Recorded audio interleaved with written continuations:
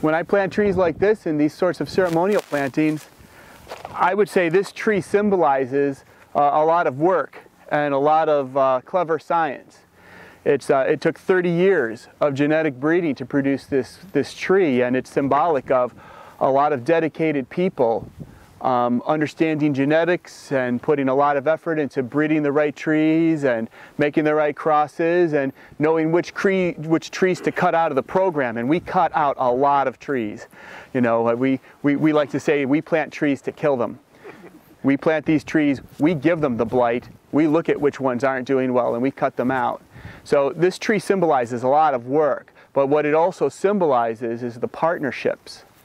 You know, the partnership between TACF and organizations like you guys, your town, working with us to do this planting. This is crucial to restore the species. If we're going to restore a timber species like the American chestnut, it's only going to happen because people care and because people understand what we're doing and because people join, because people make this happen. You know, we're a small nonprofit. We only exist because of the Carolinas chapter and all the other chapters and because of all the wonderful volunteers. So if you guys want to get involved, we'd sure love to have you. We've got a lot of work ahead of us.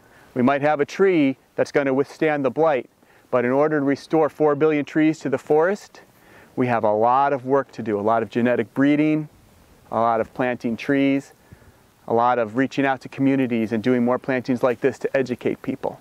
So we'd love to have you guys on board if you're interested.